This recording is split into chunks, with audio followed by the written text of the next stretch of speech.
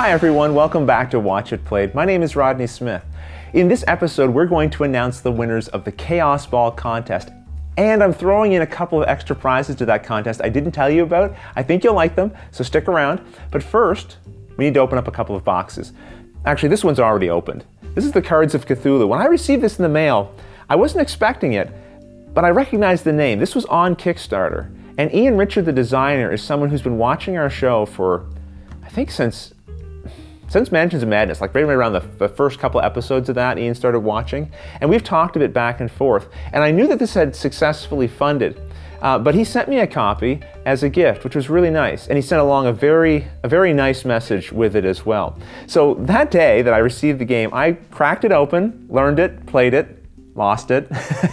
But let me tell you a little bit about it right now. Cards of Cthulhu can be played by 1 to 4 players, and effectively, you're drawing cards from a deck filled with minions, horrors, gates, curses, and the infrequent good thing, which is just about the right proportion, I think, for a Cthulhu-based game. You're then rolling dice to try to beat back the darkness, stay ahead of all the bad stuff, before you die or go insane. Along with the cards, boards, and dice, there are actual metal coins to track your experience as well. Those are always a nice touch. So Ian, thanks again for sending the game along to us. I really appreciated that, and especially your very kind words of support. It's really nice to hear from someone who's been watching us for so long and still is watching. That really means a lot. I have another box here as well. This one came from Barry Reynolds.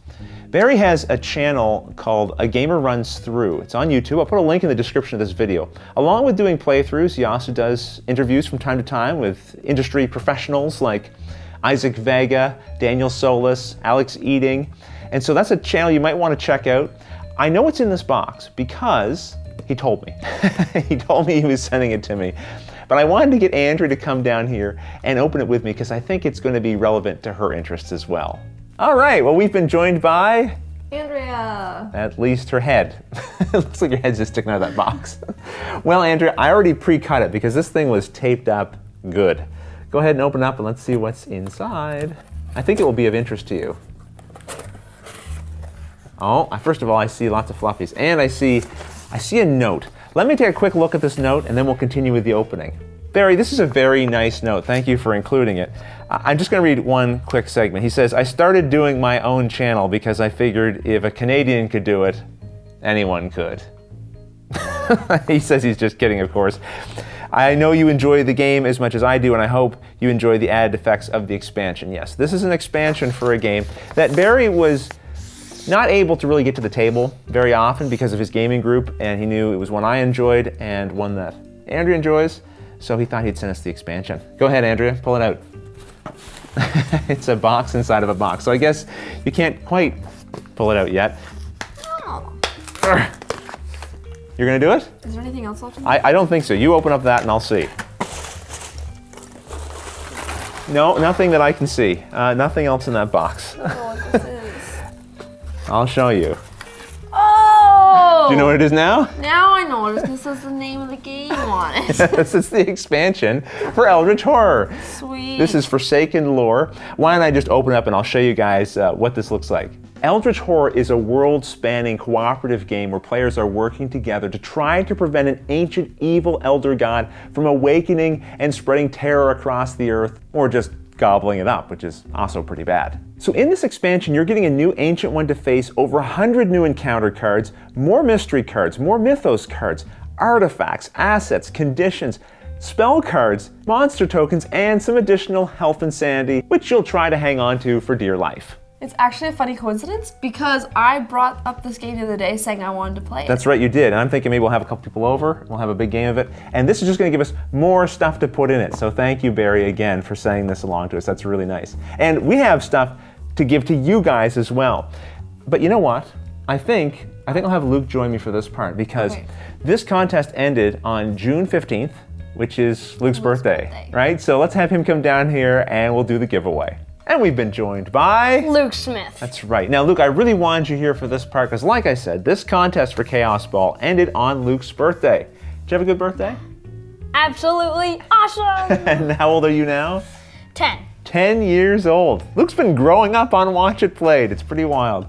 Well, we had 5 different ringers for Kaosball to give away. Yep. And I didn't want to pick a person's name and then have to figure out which ringer to give them. So, in birthday style, we wrapped up each ringer. So I have no idea what's in any of these now. So I'm just gonna pick one randomly to a winner and give it away. But that's not all. Our friends over at Cool Mini or Not also gave us a couple of extra full teams from Kaosball. And I figured we'd give those away too. So we have here, these are the Warlocks. They use magic. And then we have the Barbarians. These guys get enraged as they take injuries. So if there's a wound on one of those players, they get better at all of their contests. The Warlock's special ability is that if they win a contest by 2 or more, they turn their opponent into a frog. So not only does each team have their own unique miniatures, but of course they have their own special abilities as well. And these are just 2 of 18 total teams, I believe, have been released already for the game. There's 4 that come in the main box and all these expansion teams. So it's very fun to be able to give away full teams to people here. We're gonna, actually the first 2 people we pick off the list will win one of these teams. Which ones? I don't know, because I wanna wrap these ones up as well, mix them up, and then just randomly send them out. All right, so here we go. The first winner to get a full team is number 37. 37, let's see. I think it's Tim Atwood. Tim Atwood, congratulations. Yeah. And 91. 91, this should be easy. Should be. Right there. Okay, Andrew Newman. Andrew Newman, congratulations. Now we're on to the ringers, okay? Dun, dun, dun, the first ringer is going to 172. Oh, that's Travis Byron? It looks like Bird, Travis Bird. Congratulations, Travis. Second ringer is going to 58. 58, let's find 58. 58, oh my goodness. Oh, I can't find this. There it is. Nicholas Persam. I think that's Nicole, isn't it? Nicole, yeah, sorry. Nicole Persam? Yeah. All right, next ringer, 195. 195, but 195. 1, 2, 3, 4, 5. Rob Hero. Rob Hero. Hero. Yes, that's Rob Hero. I just wanted to double check and make sure you hadn't miscounted there and given it to somebody else. Rob Hero, congratulations, 163. 1, 2, 3. Chris Dahlman. Chris? Yes, Chris Dahlman, congratulations. And finally, 129 is?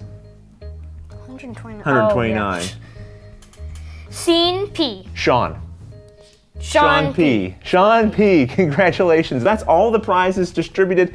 I'll try to get these out as quickly as possible. Congratulations to all of our winners, and thank you to everyone who participated in the contest. Well, I think that's everything. Until the next episode, thanks for watching.